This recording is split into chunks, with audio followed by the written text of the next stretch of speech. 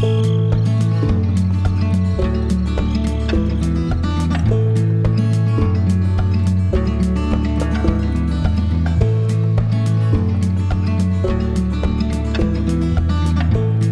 guys, thank you for joining me. I'm Mary with Mary Greeley News. I want to add this to my video that I'm downloading, and as I was downloading and editing the video, this series of earthquakes came in, and I want to show you. It's like, wow.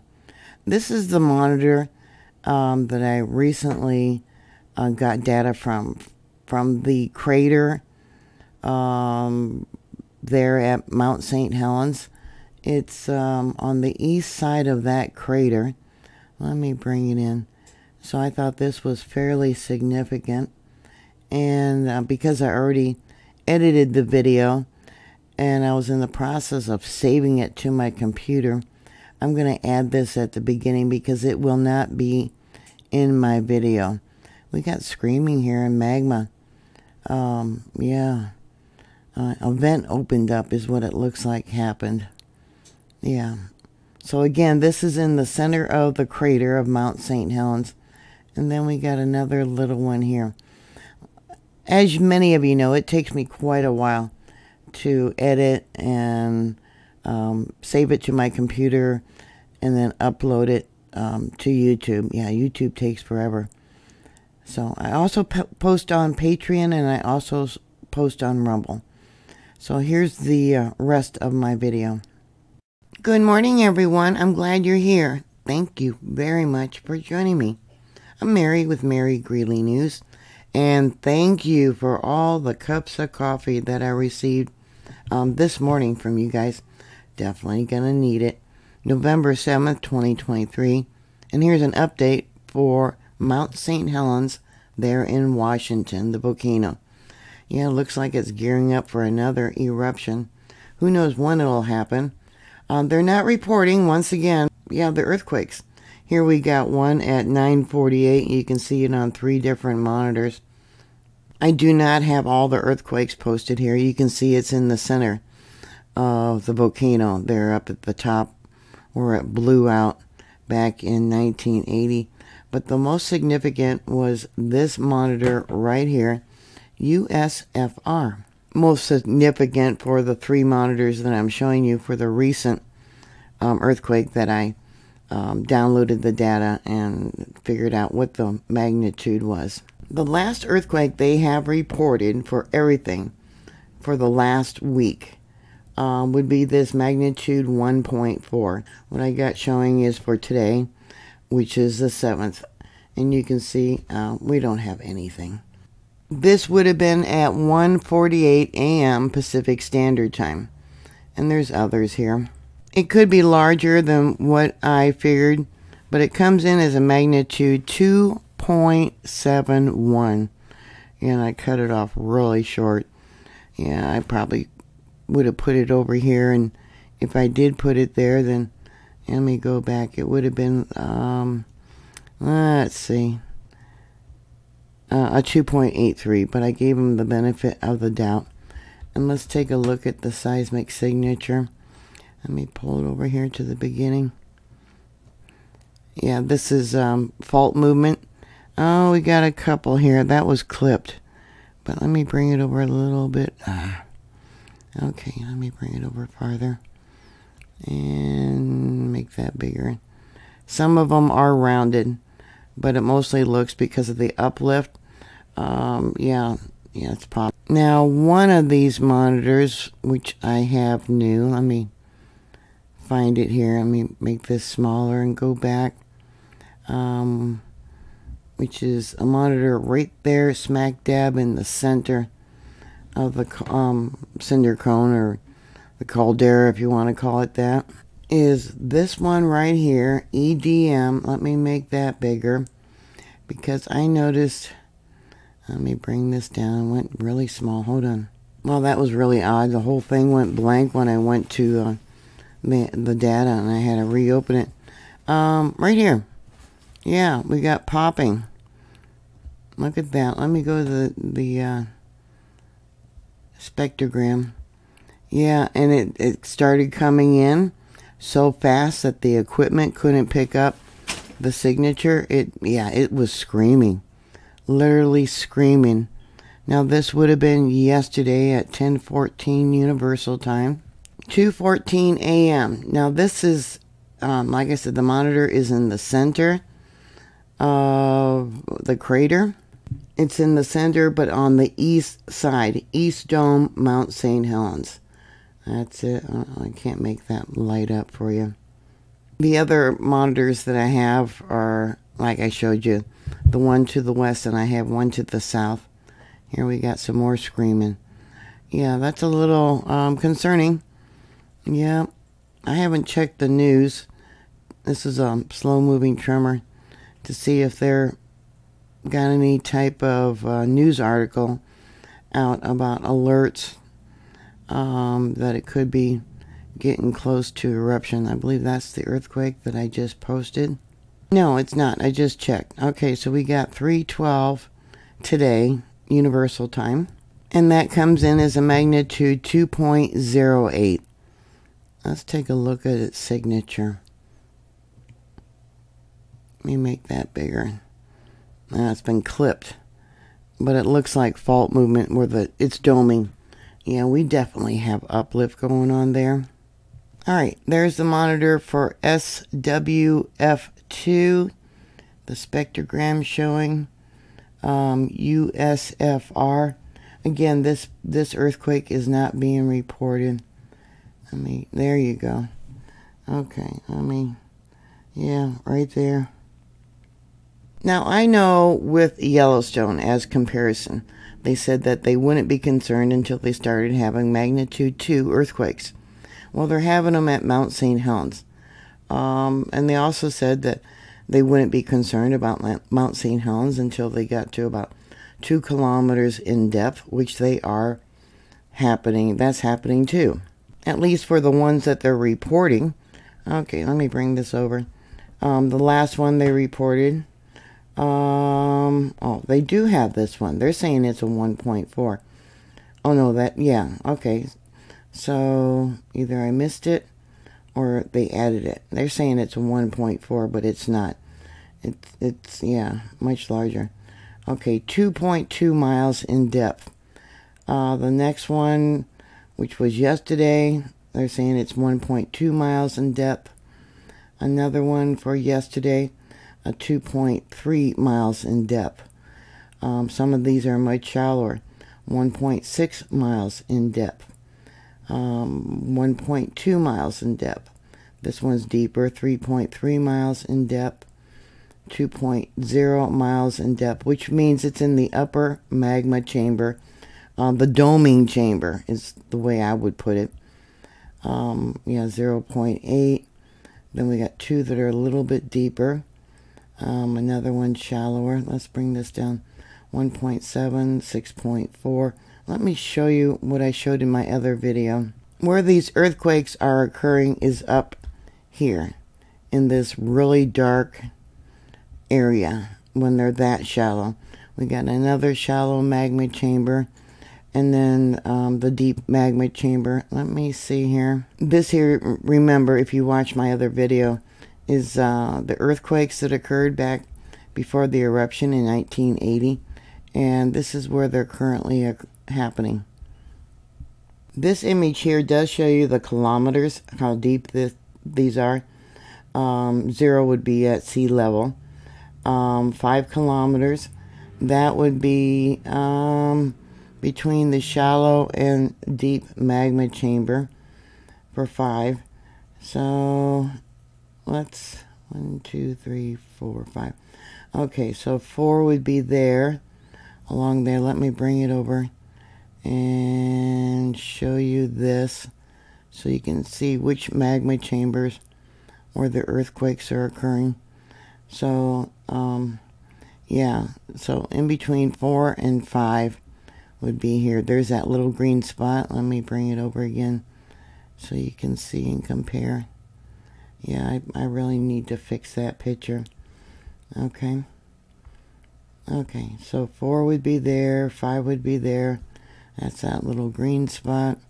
And the reason I'm showing you this is because it's got the magma chambers labeled. Okay. So this one was a 6.4, which would be from the deeper magma chamber. This would be the shallower magma chamber. Let's see. See, 0.9. Yeah. And this is all they have for the last week. Yeah, last week. So they're not reporting them all. Alright, so let's go to, well, we got a small one right here when I pulled the files this morning. 1304. Let's see, is that right? Oops. Right in there somewhere. Oh, okay. Right there. Okay, let's go to the seismic signature. I'll have to pull this up so I can click on it. Okay, I'll go there, and there, and there, and then I'll bring it back down. USFR looks like the best signature, which would be this monitor here. I don't have the new one put in. That's on the east side of, yeah, the cone, the center of the, I can't really say it's a cone, it's a giant indentation. I did mark out along the rim for past eruptions. There was a lot of them, like this one I talked about, Sugar Bowl. That was in 850 or 900 AD, and then the Pine Creek, that one was somewhere close to maybe 3,000 to 2,500 years ago. And I talked about that. How down over here, there's a viewing point where you can see the remains of the Lahar and the pyroclastic flow when that volcanic eruption occurred. And I also talked about the Goat Rock eruption. I don't know if I have the date on that, but that evidence for that has been wiped out from the 1980 eruption. That was in 1801. Okay. And it's got what they, or used to have what's called the floating island lava flow.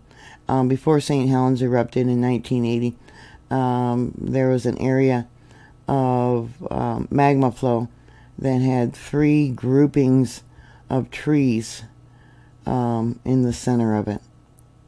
I don't know if it's big enough where you can see this. Here's an image. This comes from scientificamerican.com, but there's 1, 2, and a little one there. I seen one that was a little bit better before the trees died. So this one they still have not posted. Let me go back to the spectrogram. 7:04 Central Daylight Time when I pulled the files. So that would be 5:04 a.m. Pacific Standard Time. And that comes in as a magnitude 2.13. Another 2. Yeah, they're increasing in size. Yeah, let's look at the seismic signature. Yeah. Yeah, doming. Yeah. Okay. Then we got another really small one here at 12:43 Universal. That would have been at 4:43 Pacific Standard Time. Yeah, you can see it's all sharpened points. Yeah, more doming. Might be, well, we got rounded ones here. It started out with harmonic tremors. It started out. Yeah. And can I pull it over? No. I'll just go there. Yeah, went into more volcanic and harmonic tremors near the end. Okay. And I believe I did that one, I think, 9:48. Yeah, slow moving tremor there at 8:49. Now that's universal time. Yeah, volcanic tremors there. What else do we got? Yeah, well, we got 2 here. Slow moving tremors. And then that one right there. 7:02. I haven't done that one. Slow moving tremor. Look at that. Look how close the magma is to the surfaces and the gases. Let me go check the gases if I find that site again. This site has not been updated since the 30th, and I joked about or laughed about how they said there was, I believe, 19 earthquakes within a week or something like that. The largest earthquake was a magnitude 1.0. They did admit that there was elevated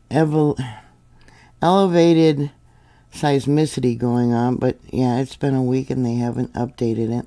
Okay, let's see here. Let's go to carbon dioxide. Okay, yeah, all right. I found it right there. I think I did my report around the 4th. I want to say, yeah, and you can see it's going up for that. H2O and CO2 isn't working. Supposedly, the vent temperature, it went down, and then it went back up. Hydrogen sulfide, yeah, that settled down from my report when I did last. Supposedly, sulfur dioxide it elevated a little bit, but it's holding steady. Water vapor, yeah, it went up around the 4th when I did my report, and then it's gone down. And the CO2, SO2 is not working. You think they get up there and get it working, or if the data's collected from there to their office? Yeah, but it's not working either way. And then wind speed, yeah, you can see here. Yeah, it only goes to the 5th, and today's the 7th. Yeah, same with the carbon dioxide. I don't know why they got it so far behind. So if they don't report it, does that mean it didn't happen? So the last earthquake they are reporting is at 3:12 Universal Time. Let's see if I can find it. Right there. Okay, I think I reported that.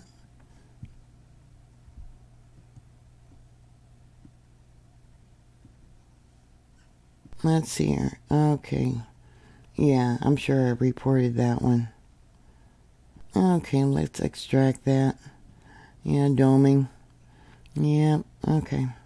So I went to the monitor there where the doming is happening, and I wanted to see what kind of gases we got coming up when these small earthquakes occurred. Okay, right there's one. And we'll go back to the spectrogram. And another one. Yeah, I already showed you the popping that was going on. And then this was earlier. 2200 Universal Time. Which is around 1, 2 o'clock yesterday afternoon. Yeah, here we got 2100. Yeah.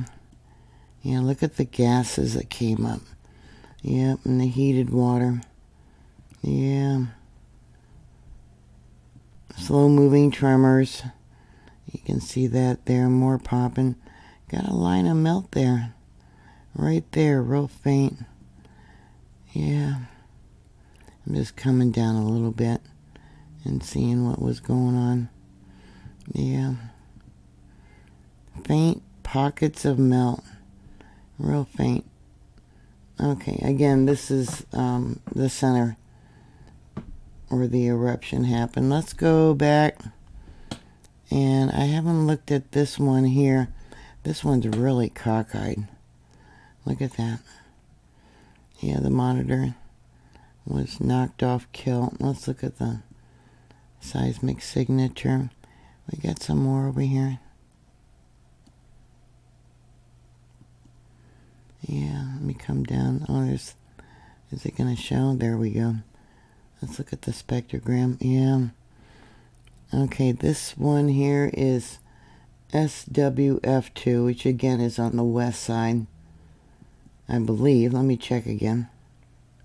No, it's not. Okay, where is it at? Okay, yeah. Okay, kind of southwest. Yeah. You don't want it blowing the next time it goes going in that direction because of all the major cities that you got. Yeah, when it went off to the north, it spared a lot of major cities, and yeah, you don't want it going off because, yeah, let's bring this out. Yeah, how far would the ash go? Here we got Olympia, Ridgefield, in Portland, down here to the south. Yeah, generally the winds would carry most of the ash going east, but yeah, this whole area was covered in ash when it blew to the north. Yeah, yeah, yeah, it'd be scary. Vancouver, yeah. You know, when you get the ash, it could settle on the power lines, and you could have shorting of the transformers and the power lines if there's a lot of ash that settles and causes arcing of the power lines. You don't want that. But that's the monitor right there. SWF2. And then we got more thickening here. Let me bring up. Am I off the line? I don't know. There we go. Hard to keep it on the line sometimes. And then let me pull this over so you can see where I'm, for the time frame where I'm pulling this. Yeah, and then when I pulled the files this morning, what do we have? Okay, right there. Yeah, gases, lots of gases. And then we got the little earthquakes that I showed you on the other monitor. Yeah, not good. Anyways, there's my update. A little lengthy. I hope you enjoyed it. Thank you very much once again for the cups of coffee.